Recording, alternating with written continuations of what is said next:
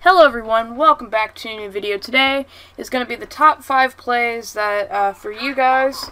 So let's get on to the first one. So I just spawned in Call of Duty Advanced Warfare Hardcore Domination on not Standoff, that's Black Ops 2 map. But as you can see, I get 1 kill here. I'm like, okay, that's normal. And I'm like, I get another kill here. I see 2 more people, get them, get him, and then I get a quad feed that's split. So that's a pretty good play. I almost picked up that guy. I don't know if I died. But anyway, guys, let's get on to the second clip. This is a triple drag scope on Drop Zone on... I forgot the name of this map. I'm sorry, guys.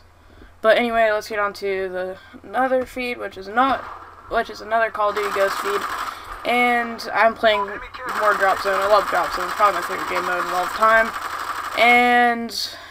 as you can see, I just got a quad feed right there, and this is a split quad feed in Advanced Warfare. I'm also playing some Hardcore Domination because it's like my favorite game mode ever, and I don't really like it in Black Ops 3. It's probably because of the new movement system, but as you can see, I get another 2 people right here, and I destroy the turret. Just beautiful. Anyway, guys, on to our number 5 feed. We have I think a 6 or 7 man with a quad feed drop shot, or a triple feed quad drop shot, on Black Ops 3 with the Pharaoh SMG. As you can see, this is a split feed, of course. You can see I get another guy.